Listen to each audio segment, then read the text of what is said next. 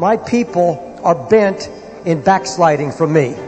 That's a habit with my people. That's the habit of all of Israel. You read the history and the story of Israel, one generation after another backsliding. Turn back, Israel. Turn back to the Lord, O backsliding Israel, for the Lord is married to you. You find this term all through the Bible, backsliding, turning back on God. God's people mostly backslide in times of prosperity and blessing. When God is blessing you, you've got His favor, that's the time to beware. That's the time that backsliding usually comes to God's people.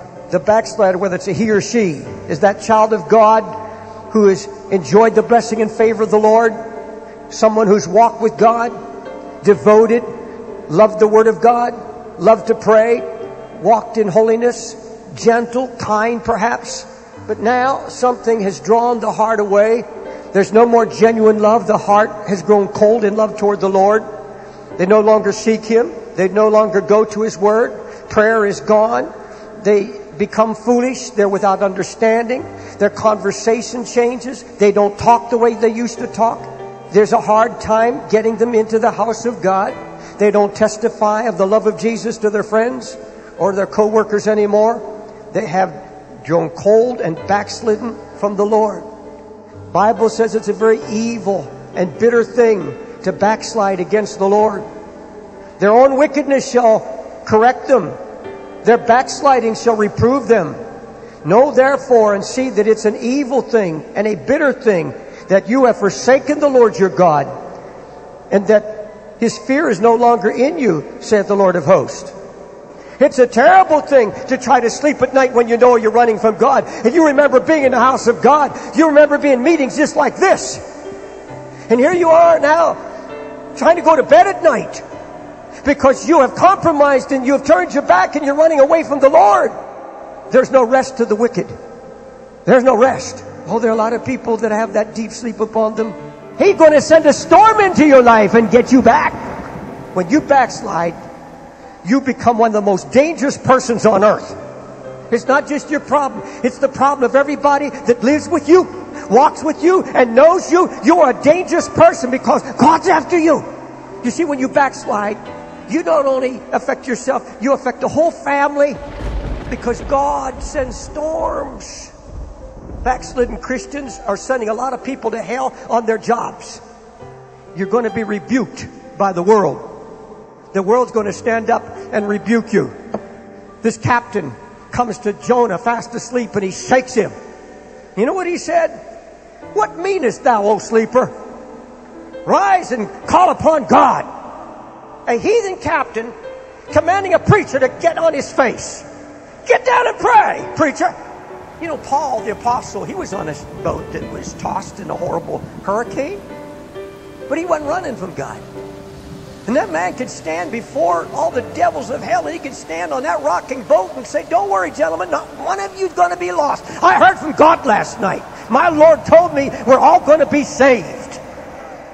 Jonah had no power whatsoever. He couldn't command the storm. He couldn't bring hope. He had no message. He had nothing.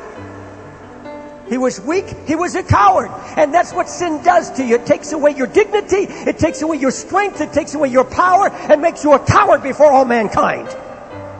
God is going to take you down into the lowest pit known to man. You are going to be tossed and turned inside out, upside down.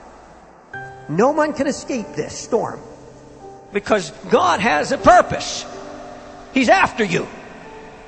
Not to hurt you, not to kill you, but to deliver you and bring you back to His first love. Now the Lord had prepared a great fish to swallow up Jonah. And Jonah was in the belly of the fish 3 days and 3 nights. After the storm comes the most critical, dark moment of your life. That's called the pit of despondency and despair. In this stinking mess of darkness and everything else, folks, that's a picture, backslider, of where you're headed. There's only 2 options. One, you give up to despondency. You say, well, God had a mission for him. No, God can find somebody else. God can find somebody else. Because we have our own free will. You can die in despondency. You can allow yourself to wallow in that fear and wallow in that guilt and condemnation and fear, and you can die in it and go to hell. Or you can say, no, I've heard a message tonight, a message of hope, a message of strength and power in Jesus. I can come home. I can come back. When Jonah began to pray in the belly of the whale, and I believe he had a revival meeting there, God moved on that whale and swooshed him across the Mediterranean, got him up into the high places and took him out, landed that whale near the shore and made him vomit.